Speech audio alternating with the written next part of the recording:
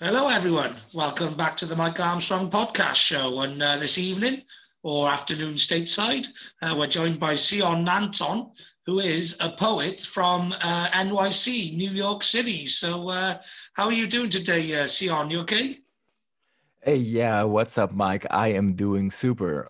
It's a rainy day here in New York, so there isn't really much getting out. And at work, we're all remote, and the workday is over, so I'm just in for the day.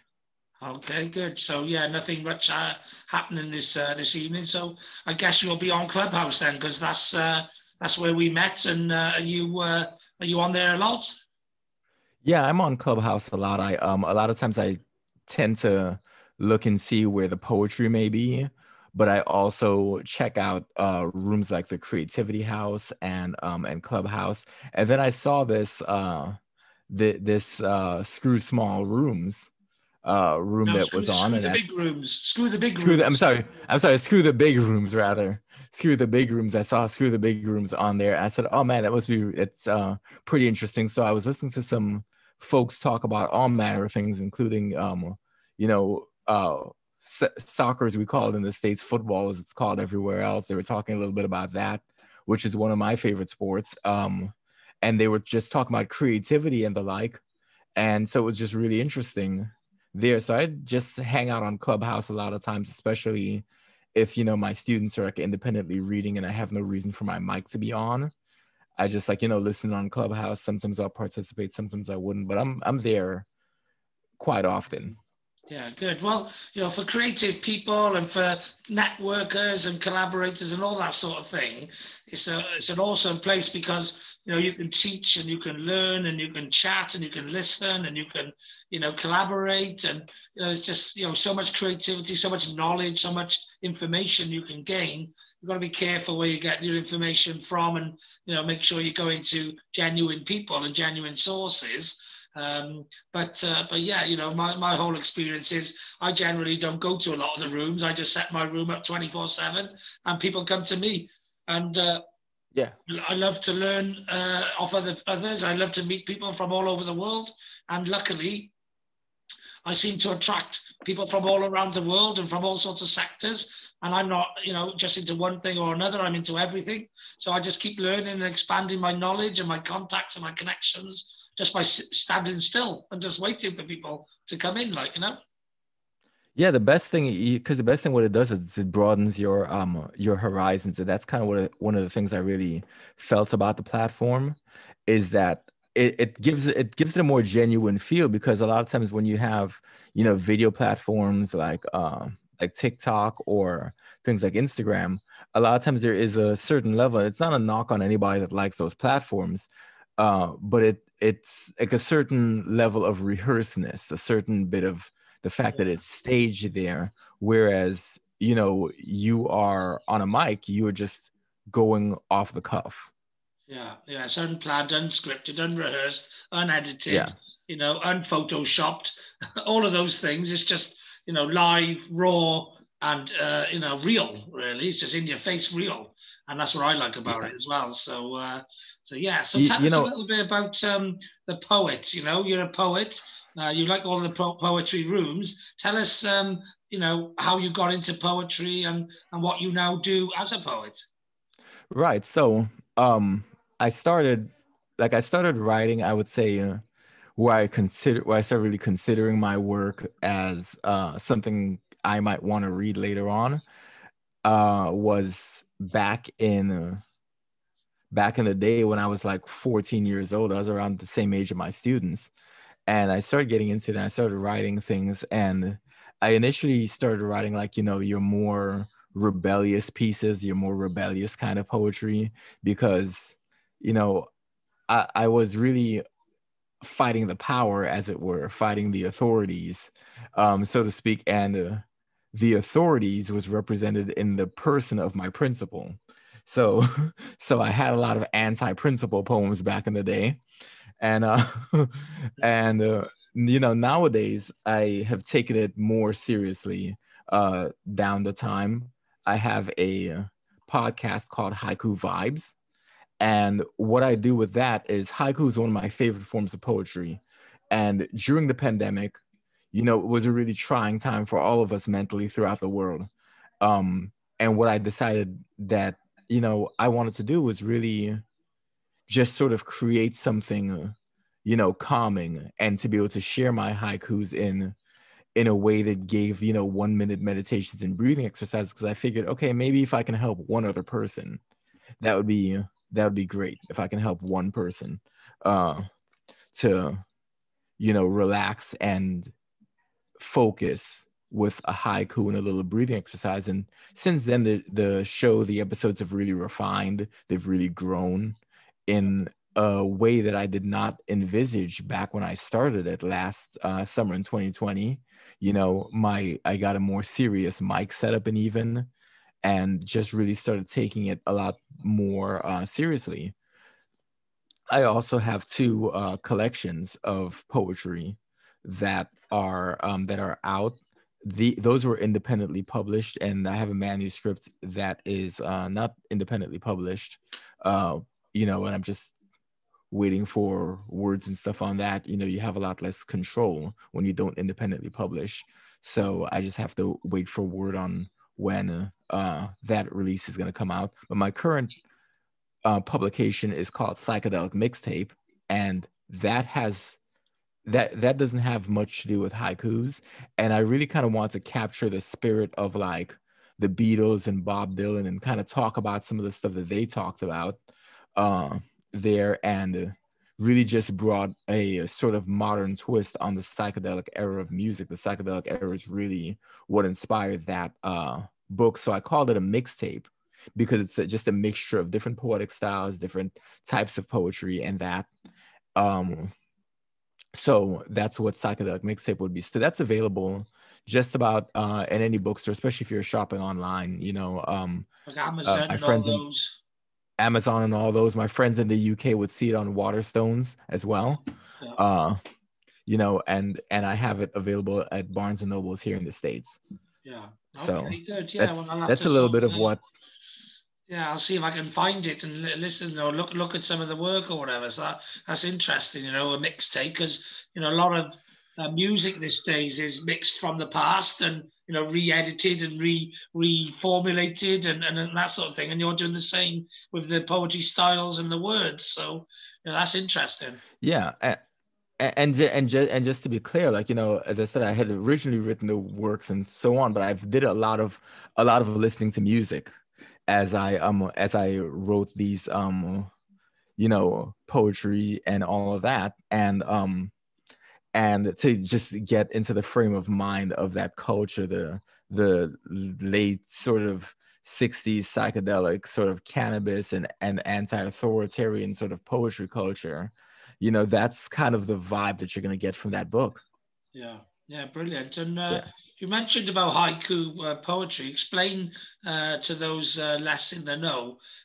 Explain to them what that is, what type of poetry is, and maybe some examples of it, etc. Sure, absolutely. So, well, haikus are a Japanese style of poetry. Um, Generally speaking, like in Japan, which is a more like intonation language, a language of intonation, uh, it's broken up a little bit differently. English haikus, we always talk about syllables. So 5, 7, 5 Yeah, is like your general haiku. That's the format that I use for all of my haikus, and I write them in English. yeah, So it's like that. Generally speaking, if you're gonna go traditionally, you want to start off with a theme of nature, something from the natural world you pull from. So I use a lot from the natural world in my haiku, and I can actually read one of the haikus I have in a current episode rather than just playing it. So to kind of give you a sense of how that goes, if that's all right with you. yeah. That'd be great. All right, perfect. So, and the cool thing is on the podcast, I had my wife read a few of them as well, just to kind of give a female voice Yeah, to some of the poems. She volunteered to do it, and I thought that she has a great voice. So I said, why not? You know. Yeah, yeah, good, good. Well, So it's nice to bring her in on what you're doing as well, get her involved. yeah, man, make it a family business. Yeah, exactly, exactly. So I'm gonna read this one that I wrote. She actually performed it on the podcast, but I wrote this one, and it's called Focus on Water. So here goes. Focus on water. Listen to its spirit call and go with the flow. So as a haiku, that fits the 575 model. Uh-huh. It fits into the 575 model. But, you know, on the actual podcast episode, you know, I have like sounds of streams and things like that going around that was recorded. I even play with the sound of the singing bowl, the Tibetan singing bowl.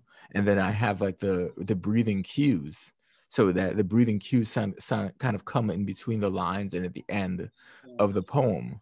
So it kind of just allows the user to participate, you know, while It breathing sounded, along yeah, it with the sounded a breathing bit like a prompts. meditation. The sort of meditations you get on YouTube, help you sleep or whatever. It sounded a bit, that Ab- inclined. Absolutely. Yeah, Absolutely. And the way that I kind of thought about it, I was like, well, you know, we have all these different sort of meditation apps, all these sort of different things. But I said, you know, 1 minute, 2 minutes out of someone's day, it's not a lot to ask. You know, it's not a lot to ask. And it's something that somebody can easily do. Like I had a friend of mine tell me, like, you know, I listen to it sometimes in the car or after work. Like, you know, I get in the car, just, you know, putting my things away. I listen to it before I get started driving. yeah. And one of the things I included in my introduction is, you know, I say find a comfortable place and whatever. I said, do not, Do not drive. uh, Yeah, do not close your eyes when you're driving. You know, focus on the road. You can listen to it, but focus on the road. You know, I don't want any car accidents, and I yeah, absolutely don't want to be responsible for any either. no, So so you know, uh so there's that. I really do like that people are getting something out of it. And as I said, no matter whether I wind up getting a situation where I'm getting 5,000 downloads, I don't have that. But if I end up in a situation where I'm getting 5,000 downloads per episodes, that's awesome. But if I can really find somebody that's truly reached, like one person that I can truly reach with it, or two people that I can truly reach, I mean, honestly, like that's the job done, because who knows how many other people that one or two people can reach. Like if I change someone's day with a haiku and they go out and change someone else's day, you know, that's kind of just my feelings toward it. yeah, yeah, yeah. Well, that's it. I don't go chasing the numbers myself. I have interesting chats with people from all around the world. You know, a lot of them are networkers. So whether some of my audience who are other networkers might want to collaborate with them.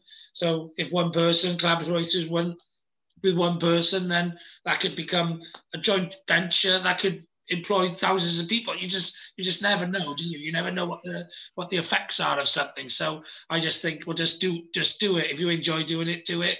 Don't worry about the effects. Whatever the effects will be is what the effects will be. You know what I mean? You can't control it. Just enjoy what you're doing and watch and wait and see. And I've been told by people, oh, I enjoyed that, or that helped me do this, or that helped me with that, or you inspired me to do this. Well, great. That's the good feedback, and then you're doing a good job. But I do it because I like it, and I do it because I can, and I never go chasing the numbers. And I think you seem to be on the same path as well. Just do it. If you're going to help one person, you've helped one person. If you can help 10, even better. If you can help 100, even better. If you help 1,000,000, even better. But it doesn't really matter, as long as you're enjoying yourself and you're helping someone. And you'll always help someone. You'll always, if you do something long enough, someone will find benefit in it. And you know, the one of the interesting things uh that I heard in one of the rooms that I was in the Club Pod room, which is a podcaster room, um, or Club Pod club. Actually, they have a bunch of rooms going all the time. Yeah. Anyways, with them, is I heard one of them talk about real influence versus, like, you know, the skewed numbers that social media makes you feel, you know. And one of the things I said, like if you have, let's say 500 people engaging with you, Yeah. right? Sure, that might not sound a lot when someone's talking about like I have 200,000 listeners and so on, but you know, the person said, like the presenter said, imagine 500 people coming to your living room to hear you speak. Yeah. You know, and if you have 500 people in your living room to hear you speak, that's a lot of folks. You know, you could have 10 people in your living room to hear you speak, and there could be a lot of influence because those 10 people could be, Bill Gates, Mark Zuckerberg, the president of the USA. You know what I mean? You could be speaking to 10 people and you could be influential. You could be speaking to 2 people and be influential, Absolutely. But as it was like, social media, and of course, like they have their own things because it's all about advertising in terms of social media. So they need to have the numbers skewed in that kind of way, but I know people even with like 10, 15,000 followers who barely engage with their followers. So it's just really like I don't really feel there's much of a transaction. That's why a lot of times I ask people, especially when I come across people on Clubhouse that listen to my podcast, what are you thinking? Maybe leave a review, because that's going to help me be a better podcaster. Having 15, 16,000 followers, while that would be great and while I would love that, having 16,000 followers that all they do is listen and they don't really give me any kind of feedback or no engagement, I mean, that's not really helping me be a better content creator. Yeah, definitely. And I always think it's good for people to give feedback anyway, even if like they didn't love it. Just say, "Oh, that was good." You know what I mean? Just put some positivity into the world, encouragement for other people. You have all this. Was there somebody on the social currency? You have all this social currency, and some people are spending like £1 a day. You can spend millions of pounds a day just donating your social currency to other people by giving them comments and getting involved, sharing their content, engaging with them, spending your money. You can spend an infinite amount of money on creating social engagement, but some people don't do any engagement. It's just like, well, you have all this unlimited fund and you're not spending any of it. Yeah, it's interesting. It's interesting because people do that, and it can cost a lot of time. And you gotta, like, the thing that I find is, people tend to be more conservative with their money and more liberal with their time. And the money, you get it back, but the time you really can't. No. So I would say, okay, if this isn't worth it for you and the other person, maybe you want to re-examine. So but at least that's like my take on it. So I usually go and I moderate. I'm gonna be moderating a room tomorrow. About, like, that's a poetry open mic sort of room, and I love going to those things because you can't really, it's hard to really say I'm a poet and I'm doing all of this stuff without consuming poetry, right? Just like being a musician without consuming music, it's going to be difficult, really, because you're going to lose a lot of your way in terms of inspiration if all you're hearing is your content and nothing else. Yeah, definitely. Everyone needs to be inspired by others, like, you know what I mean? So, in fact, I was going to ask you what sort of poetry do you like listening to and who inspires you in that? But before I go into that, tell us a little bit about this poetry room. And, obviously, if it's a regular thing, then, this isn't going to be published in time for tomorrow, but it'll be published in time maybe for next week or the week after or whatever. So tell people the room and what it's all about. Well, absolutely. It's so I am working with Creativity House. I actually just got a couple of contacts there. So it's going to be one of their rooms, and they invited me to guest moderate, but I'm getting the feeling that they may want me to do a regular moderation with them. And the interesting thing is, so when I was at Clubhouse, and the same gentleman, Chris, that was telling me about real influence versus this social media numbers game, is he said, I remembered you in a poetry room. He said, you gave a poem called Confessions of a Mirror. Now, this is from my forthcoming collection. And it's something that I only really give in an audio format. So it's nowhere on my Instagram. It's nowhere on my Twitter. This is a poem that I only have been performing with a collection coming out. And so he says, I remember that thing. And he's like, that was over a week ago. And he's like, and I have 100,000 followers and all of these other people. So I said, wow. I said, that's the one person I wanted to reach, I guess. So he said, get in contact with David at Creativity House. And, you were in his room and so on, see what's going on there. Anyways, long story short, I was able to get this. He says, hey, I need you to co-moderate this. It's one of the bigger poetry rooms on Clubhouse. And you really seem to know your stuff about poetry. And I'm like, shucks. And he asked me to go on and moderate with him tomorrow and to sign up for it, because they're a real club outside of Clubhouse. Yeah. They're a real club. They're a real creativity network. Yeah. So I signed up for them, joined them, and moved forward that way. Yeah, good. Well, I'm a club that started on Clubhouse, but I've actually I'm going to do a real world event in August called Screw the Big Rooms in a Martello Tower in Essex in August. So we're going to be a real world club that formed out of Clubhouse. But I always say to people as well, if ever you want to set up a room under my room, under Screw the Big Rooms, I'm always looking for people to set up different niches, because that draws more people into my club. It also means that you can benefit off my club to start your room, so you're not starting from scratch. So if ever you want to do a sort of a random poetry room or creative room or something like that, I'm always happy for people to do that on my club as well. So just see, I love like what really caught my attention with your club was when it said Screw the Big Rooms.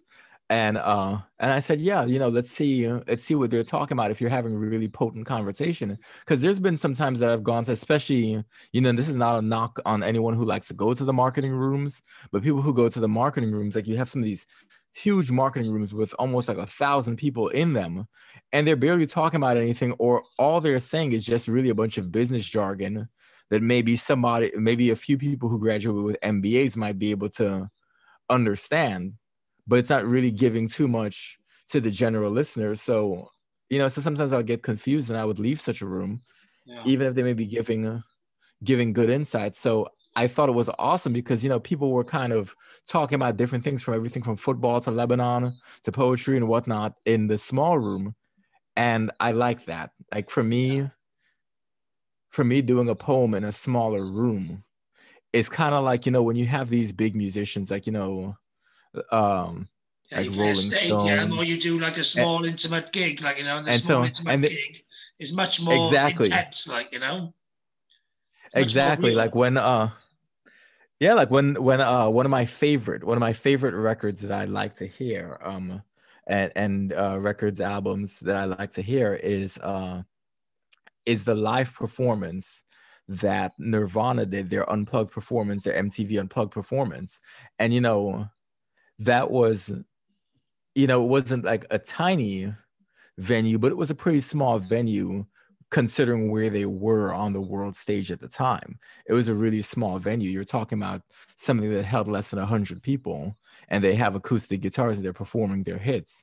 And something like that is really just kind of gets you back into the enjoyment of the music rather than just the whole production. And a lot of times I feel that when I go into a smaller room like that, or something like poetry and discussions, I would just be able to really give that. And then if people want to ask me questions about a piece, it's a lot easier, as opposed to when you're in a big room, you just perform and then you perform your set and get off the stage. Yeah, well, that's the benefit of the little room, is that, if, for example, like I got some top level marketing knowledge I drop every now and then, not all the time, because I'm socializing a lot of the time, and they're my friends, and I want to get to know other people. But people that ask me for advice every now and then, and I'll drop some bombs.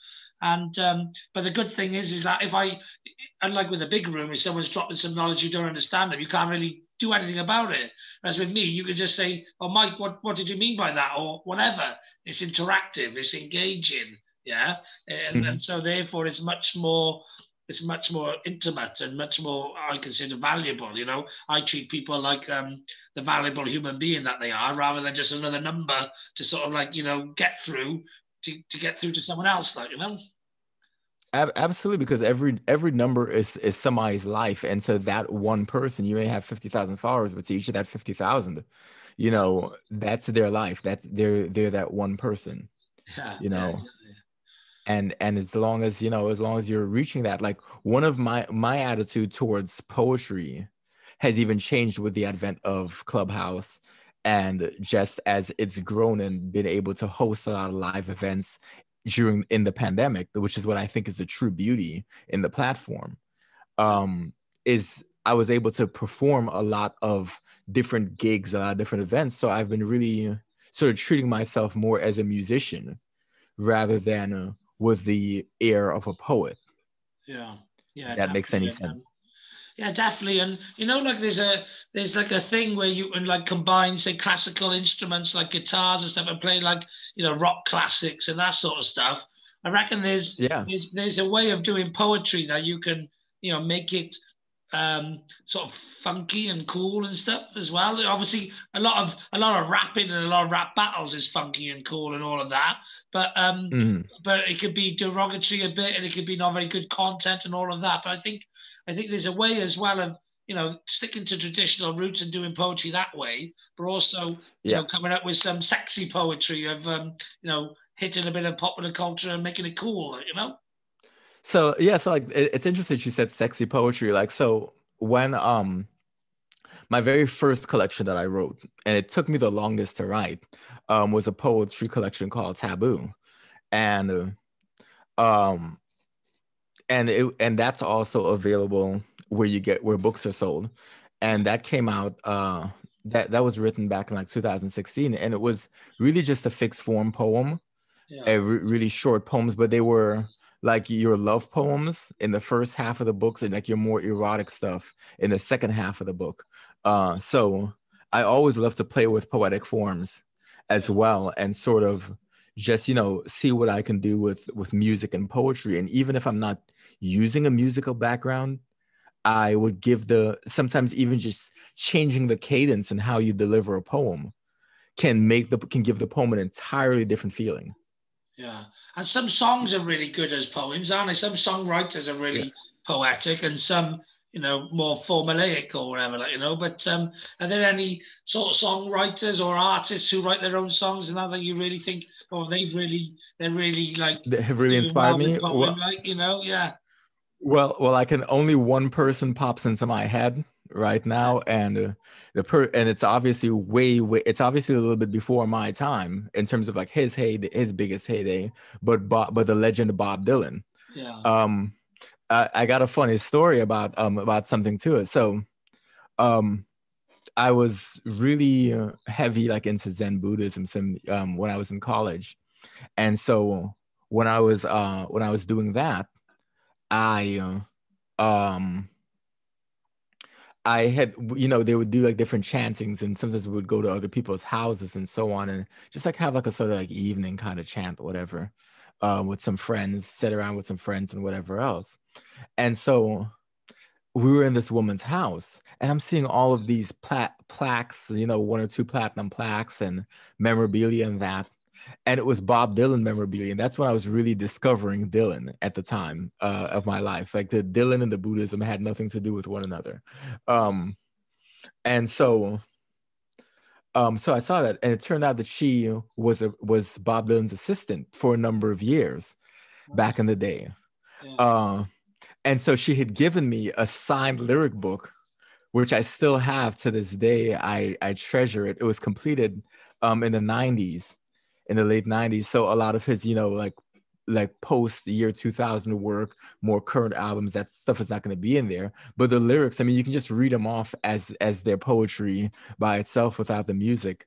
So so yeah, Bob Dylan Yeah. is one person who I would say, if I can count one person that I have a lot of that I've Yeah. gotten a lot of influence from, it'll be Bob Dylan, and then and the Beatles. Yeah. The Beatles was another funny one.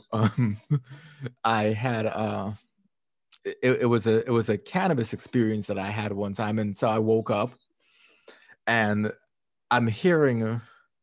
And I had my Spotify on at the time, and this is goes to show you. So I had my Spotify. This is a few years back, open, and it was just on random psychedelic stuff. And then I'm hearing, "I am the walrus, I am the Eggman, cuckoo, cuckoo," and I said, "Oh my gosh!" And then I became hooked on the Beatles. Yeah. You know, ever since with that time. So that's my more like classic rock, like late 60s sort of influences. And modern influencers that I have now, I have modern influencers in rock, and I have in terms of like hip hop. So like for hip hop, rap music is Kanye West. I think like you know, he doesn't suit everyone's taste, but he is, because like he's like, his level of confidence, his wordplay, and so on, that's really the things that has attracted me to his music, is just like the level of confidence and the wordplay. uh so I would say there's that. And modern rock, you know, modern rock, I listen to everybody from Slipknot to John Mayer and Jack White. You know, those are quite a few people that I can think about, because Slipknot's some really heavy hardcore stuff, but Corey Taylor is an excellent writer. So those are the kind of music that's in my library that kind of gives me inspiration. And are there any poets? Are there any poets that are inspiring you or doing great things that you admire from afar or whatever? Yeah, there are several poets that I tend to look at right now. Let me just so one person that she's no longer with us now is Mary Oliver. Mary Oliver is I mean, she was a legend. I mean, she came out with so many books and so on. She's like a female Stephen King of poets in terms of the amount of work, the body of work that she's come out with. So Mary Oliver, Joy Harjo is another one. She was the poet laureate 2 years ago here in the States. So she was one that I look at, especially a lot of her interesting poems about nature. And as a Native American, some of the interesting things that she has going on. I also, another person that that gives me inspiration as far as from a poetic sense is it was the book Wilderness by Jim Morrison. So you know, so there are quite a few different styles of poetry that I have been interested in, and I subscribe to, you know, poetry magazines and so on to just kind of get a pulse on exactly what is going on out there. I've bought a few things from a few collections from R.H. Sin. Now he writes a lot of like love and pro-feminine type stuff. So just really interesting things that come from him. And I check a lot of contemporary poets too, but as far as the ones that really give me a lot of the inspiration, I would say Mary Oliver, Joy Harjo, Bob Dylan, just to name a few. Fair enough, fair enough. And you've obviously mentioned where people can go and, you know, subscribe to some of your work, etc. How do they get involved? Do you get connected with you online? You mentioned obviously Clubhouse. I think you might have mentioned Instagram, but just give, you know, have you got any web addresses or anywhere else you like to send people to? Oh, absolutely. So I would definitely send folks to my Instagram. I'm working on a website. I already have the web address, but you're not going to find anything there just yet. The website is going to be seonthepoet.com or the-poet.com. It will take you there. On Instagram, I am Seon the Poet. On Twitter, I'm Seon the Poet. Facebook, Seon the Poet. Clubhouse, Seon the Poet. So I've just made it pretty easy for you guys to go forward. Seon the Poet, I guess, is my stage name. Yeah. There's a rapper that kind of inspired me in terms of like when I was thinking about a stage name. And he's Tyler the Creator. Tyler the Creator and Chance the Rapper kind of influenced me as far as I'm like, okay, what stage name am I gonna have? I'm a poet, so I'll just be Seon the Poet. Yeah. You know? Well, that's it. I just found my stage name recently. I used to have a company name, and then I marketed myself and did my own personal branding, Mike Armstrong, and I've got hashtag Mike Armstrong, which you can find me everywhere. But I actually got nicknamed the Welsh Dragon on Clubhouse, and I thought actually that's a good stage name for speaking because I breathe fire into entrepreneurs and inspire them and educate them and that sort of thing. So Oh I man, didn't the find the Welsh name. Dragon, that's dope. Yeah, I didn't find the name. The name found me, but it's stuck now. So that's what I use from now on. Like so Mike Armstrong, the Welsh Dragon, and that's what I'm going to Yeah, speak on the camera, I see the Welsh flag right behind you, the Welsh Dragon. Yeah, exactly. So and That's people don't know Wales as well as they do Ireland, and Wales we're like a Celtic cousin to Ireland. It's not far away, just over the sea, and everyone knows Ireland, but not many people know Wales, which is great for me because it's like original. You know what I mean? It's going to be, I can bring Wales to the States and they don't know it. And I'm going to be the Welsh Dragon on the stage speaking and inspiring and educating people. So that's my mission. But yeah, great to meet you, Seon. And great to have you on the podcast. And thanks very much for coming on. I see your hands are busy now, so I'm going to call it a day and say thanks very much for coming on. Thank you very much for having me on. I much appreciated. No problem at all. And have yourself a great day, okay? You too. Have a wonderful day. Cheers. Bye-bye.